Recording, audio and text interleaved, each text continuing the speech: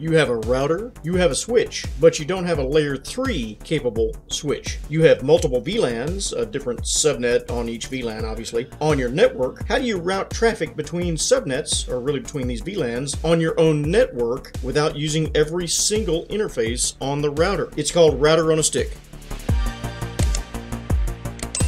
Router on a stick. Some over the years have also referred to it as one-armed router. It's really the same thing. So what is router on a stick, and what is the scenario we're talking about here? Let's say you have a primary layer 2 switch on your network. You've invested a lot of money in purchasing this switch, and you've determined, as any good admin or engineer should, that you are using multiple VLANs on that network, or that you're going to be using multiple VLANs on that network to keep traffic to a minimum and to allow more control over which nodes or devices on that network can access the other nodes or devices on your same network. You have a router that is used for external connection to other networks or to the internet, but the single switch you have is not capable of handling layer 3 traffic. It can only handle layer 2 traffic. So in other words, this layer 2 switch cannot pass traffic between these VLANs. If a device in VLAN 2 wants to communicate with another device on your network that is located in VLAN 3, in this example, it's all out of luck.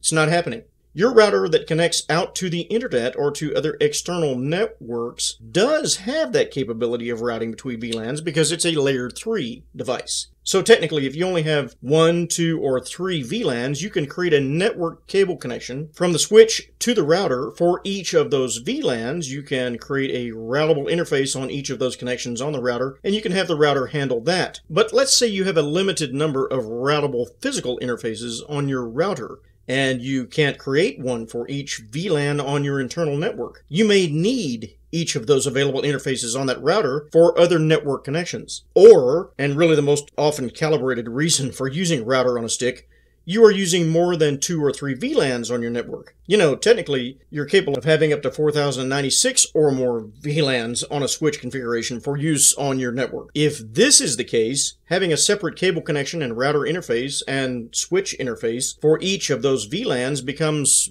virtually impossible. Enter router on a stick.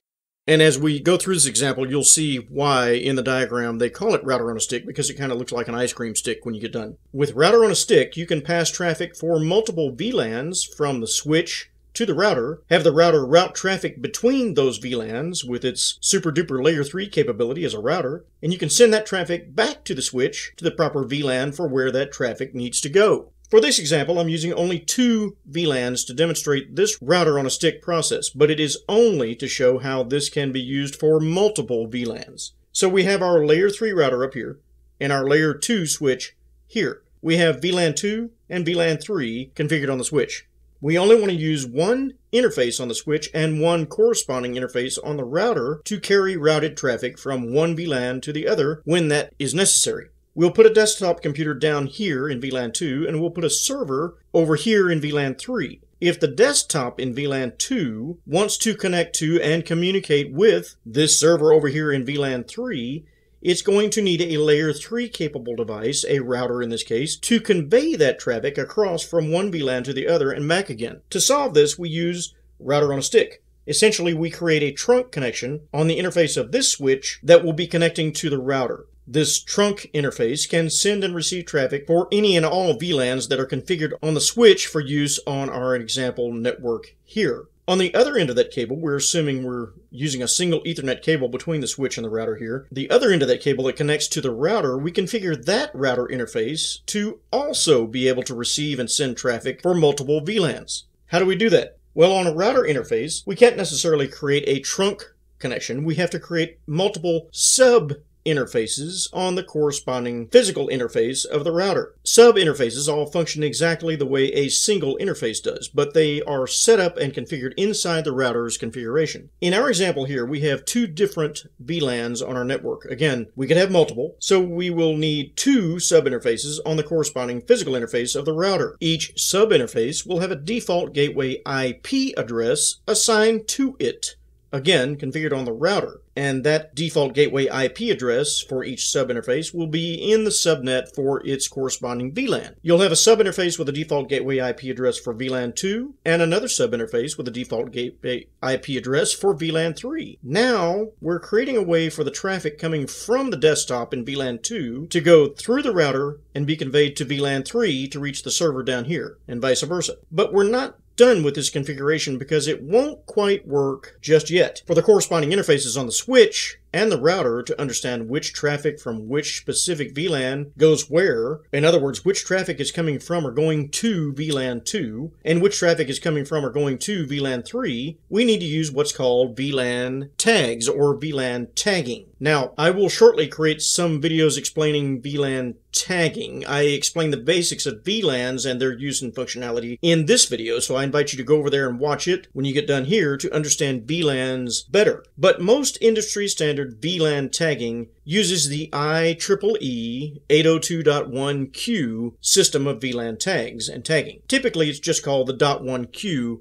system. What does this mean? Well, in our example here, everything is set up correctly, but if we don't use a system of VLAN tagging, the router won't understand which traffic belongs in which VLAN, and really neither will the switch on its corresponding interface connection to the router. So when we create a trunk connection on the switch interface, it is configured to use .1q VLAN tags to identify which VLAN each packet belongs to. But on the router, we have to configure .1q VLAN tags on each of those sub-interfaces to tell the router which VLAN the traffic coming from the switch is coming from, and add tags to the outbound traffic from each sub-interface to designate which VLAN the traffic is coming from the router to the trunked switch interface. This whole scenario and configuration is called router on a stick because you're basically using a single interface on the router to correspond to a single interface on the switch, and all inter-VLAN traffic that needs to be routed on the layer 3 router travels up and down this interface connection. In this case, or example, a single Ethernet cable between the router and the switch. This allows you to use the router to route between the VLANs, since we don't have a layer 3 capable switch to perform that function here, but it minimizes the number of connections you need between the router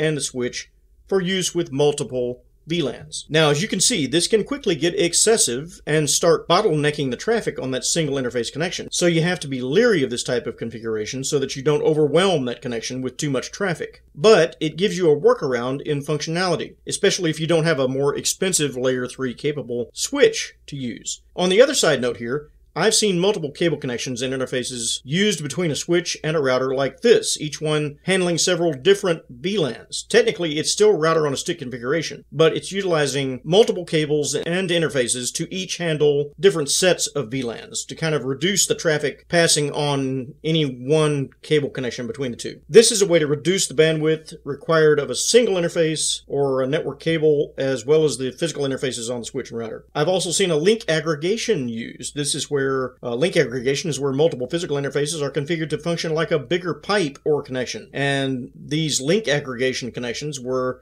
configured with router on a stick. Technically, it's not really router on a stick unless multiple VLANs are passing on an interface, be it either a virtual interface with multiple physical connections like a link aggregation, or a single physical cable connection between two devices, between the switch and the router.